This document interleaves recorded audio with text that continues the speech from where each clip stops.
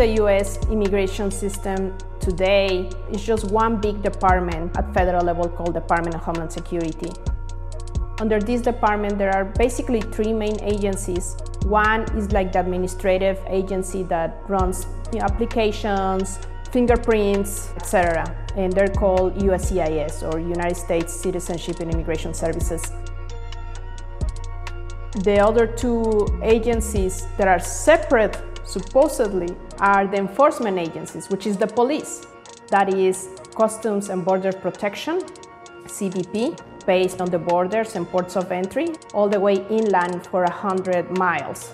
So that's a third of the country. And most of the big, important cities are within those 100 miles. So CBP has a lot of jurisdiction.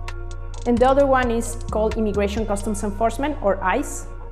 They do the inland work of detention and deportations.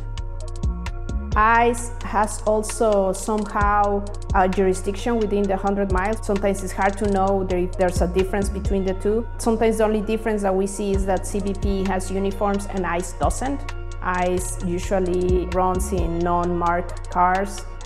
They dress in civil clothing. When they're ready to do operations, then they wear vests that says police.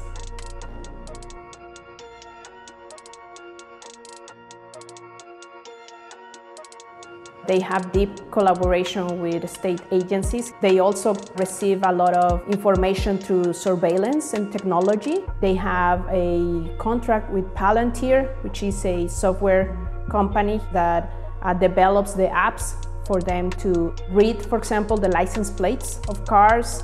They also use the Amazon cloud services for all their operations. They use social media. They're using facial recognition software. Amazon was trying to sell their facial recognition software to them.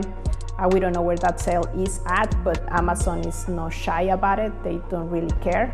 So they became really sophisticated in the usage of high technology, so they can really find people anywhere.